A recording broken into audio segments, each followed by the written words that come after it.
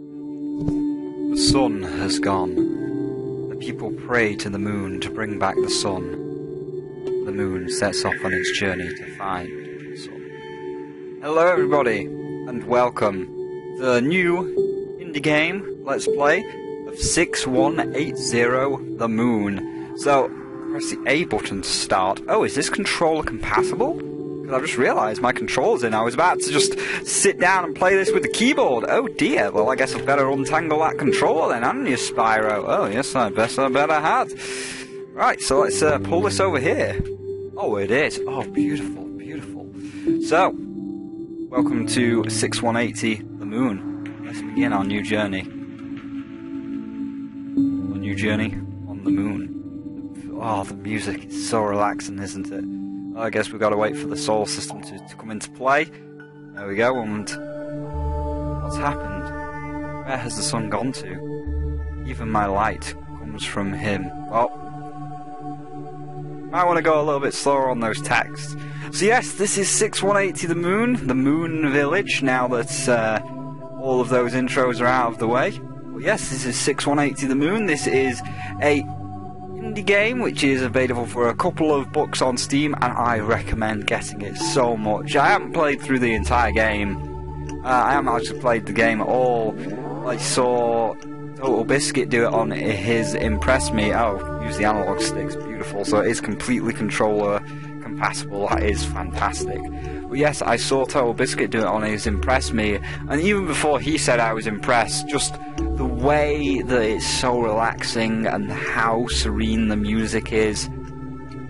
I saw it and I was like, oh, this reminds me so much of Fez. I mean, you obviously don't collect cubes, it's not a puzzle platformer, but in terms of just how relaxing it is and a couple of the puzzles that will come up, it was like, man, this reminds me of Fez so much. This looks great. I don't give a shit what Total Biscuit says. I'm going to get this game even if he doesn't like it. It turns out he did like it.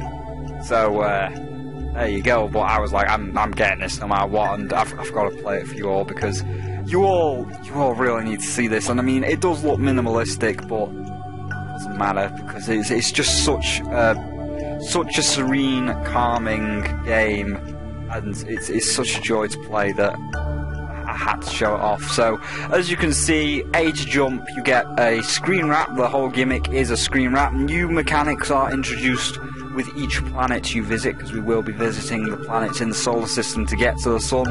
And when you jump up the top, and there is a cap to how high you can jump. So you can only jump like so high, and your goal is to get to these I guess targets at the end of every level. And as you get to the end of every level, oh, there you go, achievement unlocked, start the journey.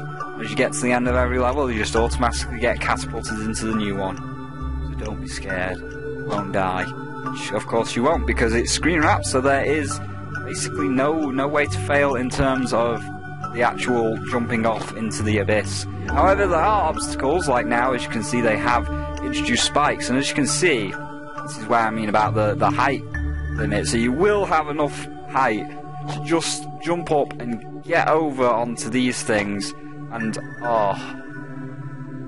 it's so good. It's so good. And spikes will kill you, by the way. That is the one thing that will kill you, and if they do, you will explode into confetti. So how do you do this? You jump up, you bounce on that, and then you jump back down. And that's something which I really love about 6180 here, is just the way, how creative these puzzles get, because this is obviously the first level, and I have seen the first level, so I know what I'm doing on the first level. The other levels will be blind, and I don't really have any clue of what I am doing, but just the creative way that they're doing all of these levels, like as you can see, you're jumping and appearing in different places. It's so clever, such a simple mechanic, and I don't know how they've done it, but it's fantastic. So yeah, I would totally recommend you check out 6180 The Moon. It is a fantastic game. It's got a fantastic soundtrack, and I am probably just gonna shut up for a minute, because once we've got this my gushing out of the way, we'll get back into the Let's Play for real. So once I've got my gushing out of the way, I'm gonna stop for a minute and just let you take in this beautiful soundtrack that they've got going on here, because it is. Oh, just listen for a second. Just listen for a brief second.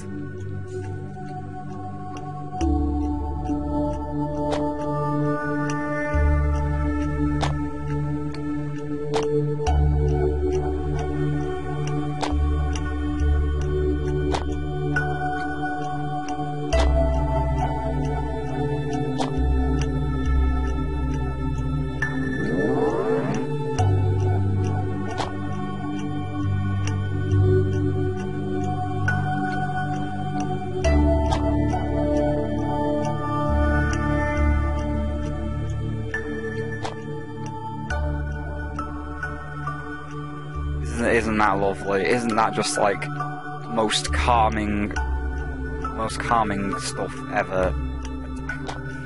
Oh, it is so calming. It is so good. I love it so much. And the greatest thing about this is, oh yeah, you've got to bounce the other way now.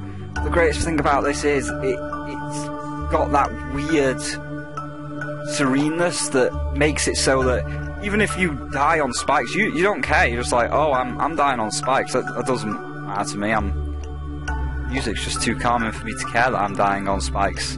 So yeah, that's the thing. That's how it works. So let's finish off the moon, and that will end the part, because I'm going to do one world, or I'm going to hope. Oh man, I've got to like jump diagonally. There you go. Well, I'm going to do one world per video, so we've cleared the moon pretty much. And then in the next video we'll move on to Earth. And now that we've got all my gushing out of the way, we will begin with the actual me making sensible commentary rather than just saying, "Oh, it's so good," even though it is so good. And you know, I would, you all really please just check these guys out. It is well worth your time, and it is worth pennies. It is literally so cheap on Steam, and considering some of the games that are available on Steam, this one is, for its price, it is well worth its price. I mean, I've only been playing the first 10 levels, and this is my first time playing it. I mean, obviously I watched Total Biscuit's video, but this is my first time playing it, and I'm already having major fun here. So I know I screwed up there, because I think I've got to launch myself and jump in between these 3 spikes. So you've got to like get the correct momentum, and then as you're going down, fall through. Or I guess I can like fall here and jump like this. Yeah, that also works. I think there's also multiple ways of solving the puzzles from what it seems here. So I can like hit that, and then I can, yeah, there you go. Boom, we've done it. Moon has started her journey. She is approaching Earth. So that is the first episode of this beautiful game. And just while we're here, I will go on to Steam and see how much it is for all of you, because it is so cheap, and I really recommend getting it. 6180 Moon. It is £2.79, which in American translates to $3.50, or around thereabouts. So, you know, $3.50, and that's about $7 with the soundtrack. I recommend getting it. It's beautiful. So, thank you all for watching this first episode of 6180 The Moon. I have to say, from just playing the first 8 minutes, the first level, I'm impressed. I am very impressed. The serene music with the simple graphics, the clever gameplay with the screen wrapping, for the price that it's at, it's fantastic. So, thank you all for watching this first episode. If you enjoyed this episode, please feel free to leave a like. If you're enjoying this series, or if you loved the first episode, if you can't wait to see more of this series, feel free to subscribe, and I'll see all of you in the very next relaxing episode.